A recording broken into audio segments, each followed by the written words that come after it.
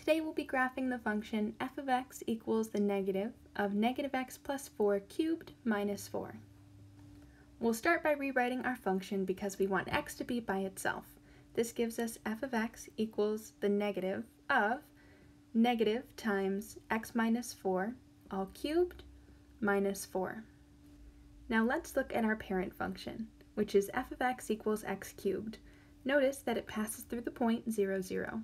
We'll be transforming this function into the one that we want to graph, starting with reflections. Because we're cubing a negative x, this reflects our function across the y-axis. Next, because we have a negative outside, this reflects our function across the x-axis. Now that we've finished the reflections, we'll move on to the translations. Because we're subtracting 4 from x, this moves our function 4 places to the right, so that now it passes through the point 4, 0.